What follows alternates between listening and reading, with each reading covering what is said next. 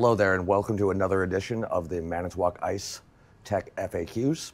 Today we're going to talk about a tricky bit of what people like to refer to as gibberish.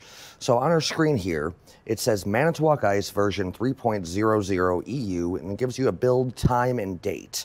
Well, you've seen blocks or the zeros and ones. We did a previous video on this.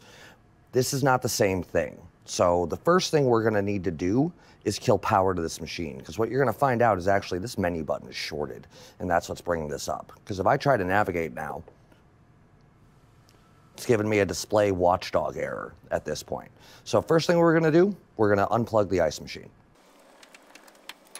You're only going to need a couple of tools to get this customer going for now. You're going to need a screwdriver and a jumper wire. So first thing we're going to do is unmount the display. So we plug this machine back in. Let's see what the display shows us. Same thing, it came right back up. So the thing that we're gonna have to do again is kill power to this machine again to get this to come back off.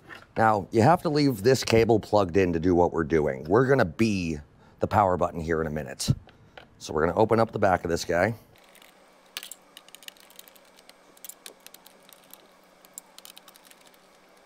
We're gonna pull this around the back to expose the back of the display. You've got a little ribbon cable here that's sending the signal from all of your buttons to the display to then send the signal back to the control board.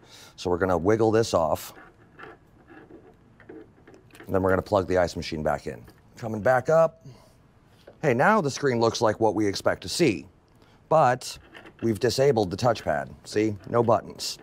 So what we're gonna do now is show you how to jump this machine into an ice making mode so that customer can have ice while you get yourself a part. We'll tell you what part you're looking for here in just a second. So the key here, the display needs to be coming out of the bottom right, these pins. The pins need to be coming out of the bottom right of the display. So it's a tight fit, but we're gonna jump the 6th pin to the 3rd pin from the left. It's just a momentary jump that we're doing here. Making ice. That is what makes the power button.